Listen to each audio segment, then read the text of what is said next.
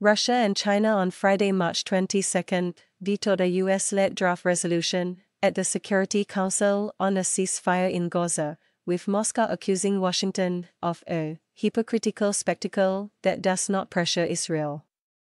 The United States, Israel's main ally, which has vetoed previous ceasefire calls, put forward the resolution, which for the first time would have supported the imperative of an immediate and sustained ceasefire and condemned the October 7 attack by Hamas.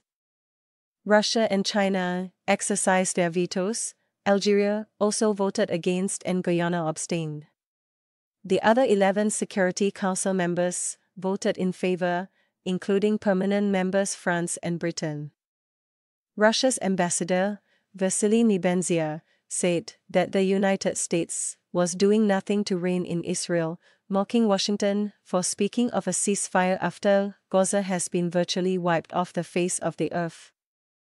"We have observed a typical hypocritical spectacle," he said. The Council will meet at 10 a.m. local time on Saturday to vote on an alternative resolution drafted by elected members of the Security Council. Diplomats said that resolution, a draft copy of which was seen by Reuters, demands an immediate ceasefire for the current Muslim holy month of Ramadan, the release of all hostages and an expanded flow of humanitarian assistance to Gaza. The draft does not include provisions supporting ongoing diplomatic efforts to secure a ceasefire, an element of the U.S. resolution. Washington has been working with Qatar and Egypt to try to broker a deal.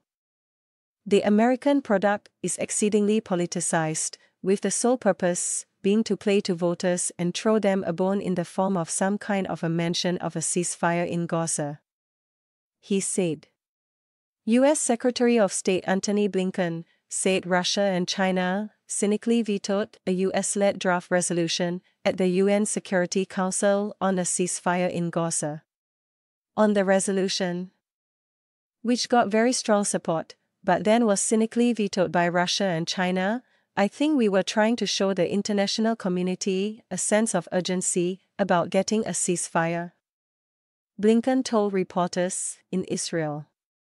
The resolution will ensure the impunity of Israel, whose crimes are not even assessed in the draft. The draft had stopped short of explicitly demanding that Israel immediately end its campaign in Gaza. In the delicate language of Security Council resolutions, the draft determines the imperative of an immediate and sustained ceasefire. The draft linked a ceasefire to ongoing talks, led by Qatar, with support from the United States and Egypt, to halt the war in return for Hamas releasing hostages. China's representative, Zhang Jun, said the draft dodged the most central issue, that of a ceasefire, through its ambiguous language. Nor does it even provide an answer to the question of realizing a ceasefire in the short term, he said. French President Emmanuel Macron, speaking in Brussels immediately after the vetoes, said France would keep pushing an alternative resolution for a ceasefire.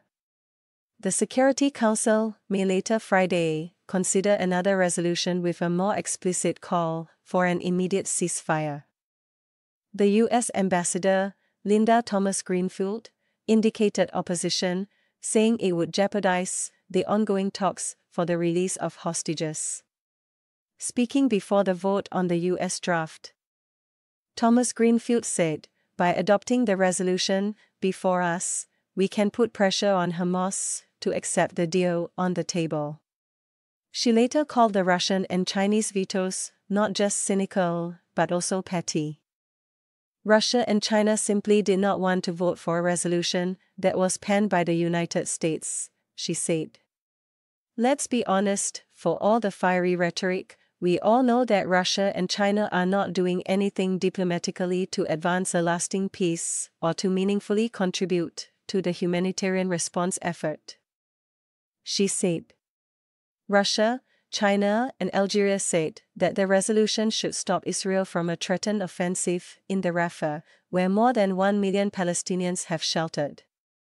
The United States has publicly opposed the operation, but Israeli Prime Minister Benjamin Netanyahu vowed Friday to go into Rafah even without U.S. support after he met Secretary of State Antony Blinken, who promoted the now-vetoed resolution on his latest regional tour. More than 1,160 people, mostly civilians, died on October 7 when militants infiltrated Israel in the country's deadliest ever attack, according to Israeli official figures. Israel afterward vowed to eradicate Hamas, which controls the Gaza Strip. Some 32,000 people, mostly civilians, have died, according to the Gaza Health Ministry. And the United Nations has warned of imminent famine in the territory.